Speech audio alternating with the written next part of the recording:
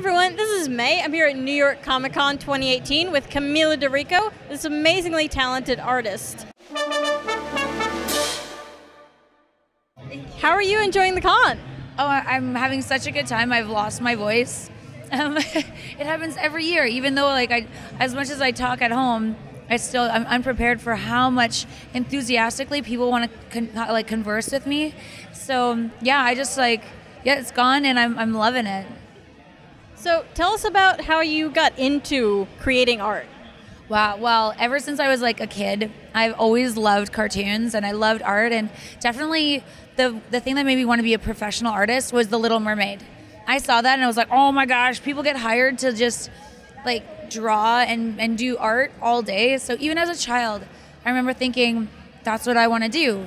And so that's what got me into it. And then I was really funny and kind of embarrassing story of high school. My best friend really liked this guy named Romeo, and he was really into comics. So I jumped on the grenade for her, and I'm like, all right, I'll this is your in. So I started to do like a comic book with him, and it was like the devil verse teams up with Jesus to save the universe.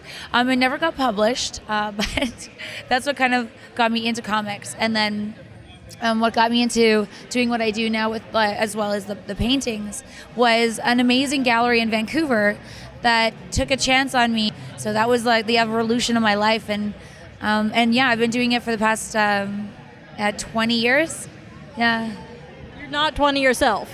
No, I don't think I've aged mentally. I think I'm still at 18. You just look very young. Oh, do you? It keeps you young. I just turned 38, so yeah. Thank you, though. Yes, I'm like Peter Pan. Like you never grow up, right? Yeah. Well, if you do what you enjoy. So do you do comic book art also? Yes, I do. So I do comic books, and a lot of them are, you can get the one now online at Webtoons, and it's called Da Vincibi. So you can check that out for free. And then I'm also pitching a new story called Helmet Girls, Helmet Girls Origins. So I'm going to see how that's going to develop, whether it's Webtoons or it's like with Image Comics, or we'll see where I go with it. But if you want to check out some of my work now, you can go and check out Tampopo. It's my graphic novel that I published with Boom. All right, we'll have links to all this in the description. Do you have an absolute favorite piece that you've worked on? I think there's so many, but there is the one that I think means the most to me. I call her Beyond the Rainbow. And it's a girl who has a hole in her chest and there's rainbows spilling out. I'll show you the picture. And for me, that was a turning point in my career. So at the time, I didn't know that I was going to continue to be an artist, because making art as a career is different than doing it as a hobby. And so doing it for years, I sort of started to lose the passion of it. I started to feel like I was boxed in. So I had to do girls with big eyes and animals on their heads, because that's what I was known for. So then in 2012, Tara McPherson asked me to do a show at her gallery. And I said, yes, but can it be anything I want? She's like, yeah, anything. No gallery had ever said that to me. So then I created this piece called Beyond the Rainbow. And it was a self-portrait. I felt it was like me, and all that paint was spilling out and had nowhere to go. And it was so funny, because you can come from a place of like, of not depression, but just sadness, and be inspired. So now I carry that piece on my cell phone so that I remember to always create art from the heart. So that one's the most meaningful to me. That's beautiful. So are there any upcoming shows or galleries that you're doing? Yes. So I just had a solo show at Corey Helford, and that one, there's still, I think, one piece left, and that one is called Sky. And it's based on diversity and unity. So I wanted to paint girls and guys too, of all sizes and shapes and like ethnicities and sexualities, just to show that we all share the same sky. And then my next solo show is going to be at Haven Gallery in Newport, here in New York, and that one's going to be a Zodiac show. So I'm so excited, except for the Libra piece, because I'm a Libra, so I'm like, oh man, I don't know what I'm going to do, because we Libras never know what we're going to do. So tell us about your books.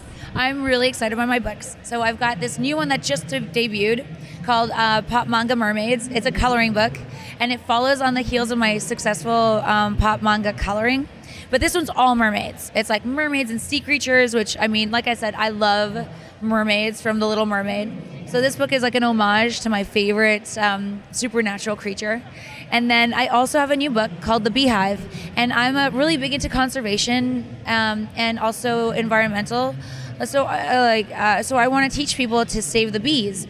So I teamed up with Planet Bee, which is a charity in San Francisco, and we raise money to build hives and teach children about bee conservation. So that's one of my super special books that I'm debuting here at the show.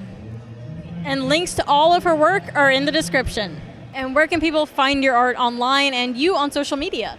Oh, that's easy. You can go to my website, Helmet Girl, or Helmet Girl is my Twitter handle.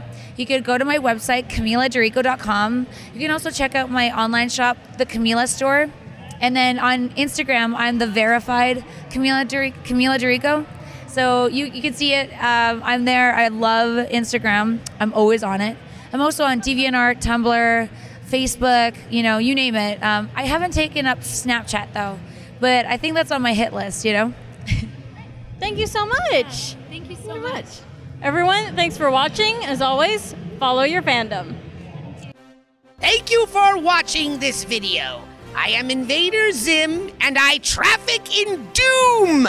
And so, if you do not subscribe to this channel, you will have doom that befalls you by me, Invader Zim.